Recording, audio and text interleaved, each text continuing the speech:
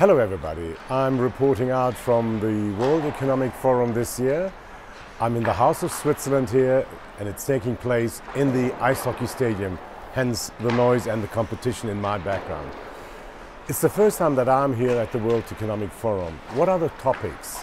The overarching topic obviously was Trump's visit, but besides that, the main topic is sustainability.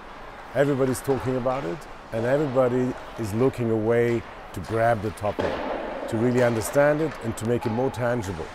People are talking about reporting out on sustainability. What standards do we have? What methodologies do we have? So here, this is a fantastic platform to bring all stakeholders together. Public-private partnership is the topic. That was also the theme today at the House of Switzerland.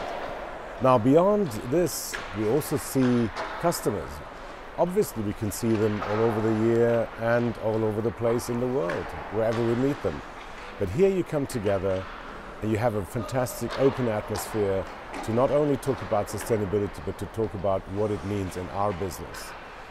It resonates very well that we have a purpose to make the world more resilient. This is very positive, and our objective and our responsibility is to bring sustainability closer to our core of the business.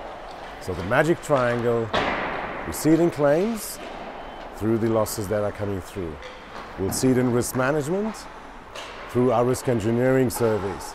And we'll have to apply it also in underwriting and obviously bring it closer to the customer. The dialogue is starting. The dialogue has got to be intense. It's not a sprint, it's a marathon. I'm looking forward to it.